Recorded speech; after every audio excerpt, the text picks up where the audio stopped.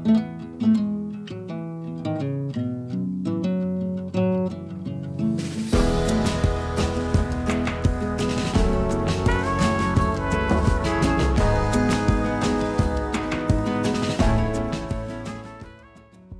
Mackinaw boat.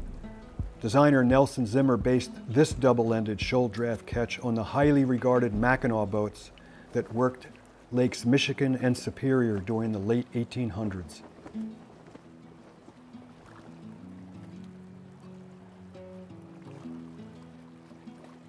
The plank-on frame construction features northern white cedar planking and white oak for the keel, frames, and centerboard trunk. Her powerful gaff ketch rig carries plenty of canvas and is well spread along the length of the boat and beyond.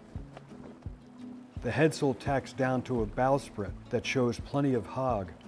That is, it curves longitudinally with its convex side pointing to the sky. The boomless mainsail is trimmed with a double-ended sheet as it were a jib.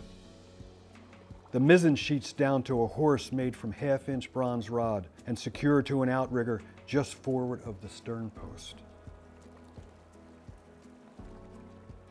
At 18 feet 8 inches, our Mackinaw provides a good turn of speed with the right breeze. There's lots of room aboard and she will definitely give a good account of herself in a broad range of wind and sea conditions, and with a variety of loads. Being long-keeled, she doesn't tack quickly, so be sure to keep the forward momentum going. She comes about with effort, and the process can take some time. Easily driven and weighing in around 3,000 pounds, she doesn't like to stop quickly. When the breeze comes on, the Mackinaw heels down to her sailing lines and charges ahead. She curls a beautifully arched bow wave.